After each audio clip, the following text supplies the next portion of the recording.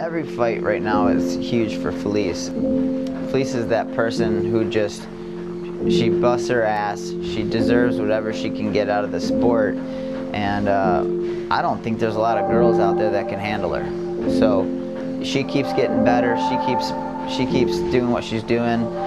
You know, she's gonna keep climbing the ranks. She's already in the top 5 in the world. She starts putting a few things together, she's gonna start knocking girls out, she's gonna start submitting them again, and I think that's the only thing keeping her from being #1 in the world, is just putting together a few finishes, the few right people, and at that point I don't think anyone's going to touch her.